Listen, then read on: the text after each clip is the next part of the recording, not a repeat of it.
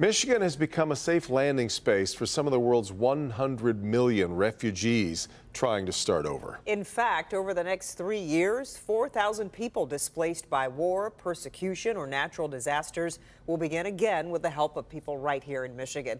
Pamela Osborne joins us live from Plymouth to explain how one church is hoping to make a big impact. Yeah, Kimberly and Devin, St. John's Episcopal Church owns this home here. They actually were using it as a youth activity center, but it's been years since it's even been used for that. So they got to thinking, what if they were able to turn this back into a 4-bedroom home?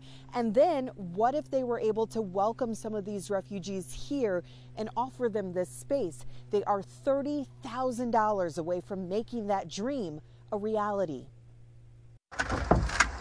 The house may be about empty, but in every corner, you'll find love.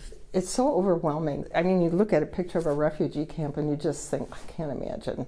I think, how can you help? And it seems like too much, but you know, we can do something. This is where the bathroom would be. For Betsy Soul, that something is getting St. John's House for new Americans ready for some of the hundreds of refugees. There'll be, another bedroom here, and then there'll be another bedroom over here. Resettling in southeast Michigan. But we knew that it's really hard because of the housing crisis, and especially to find places for families.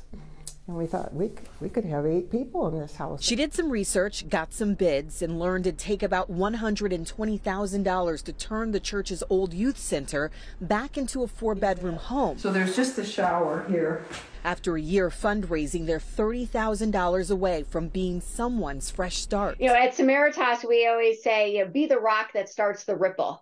And that's a ripple of positive transformation. Kelly Dobner of Samaritas says this is one of those ripples. Her group has helped countless refugees from all over the world settle in. When the St. John's House is ready, she will connect Betsy with people who are waiting. Seeing other people reach out a helping hand to welcome the stranger is just an immense responsibility, an immense privilege, and so honored to work with people in the community to welcome refugees. So here's what they're still trying to do. They have to update the electrical throughout the house. There's currently 1 bathroom in there, no tub. They're hoping to add a 2nd bathroom with a bathtub to make it easier for families with small children. And there are other projects that need to be done. So if you think that you are in a position to either help financially with this or maybe do some of the work yourself, we posted the information on our website at clickondetroit.com. There are so many different ways to donate and to help them help refugees. Reporting live in Plymouth, I'm Pamela Osborne, Local 4. Yeah, really good. Okay, Pamela, we appreciate it.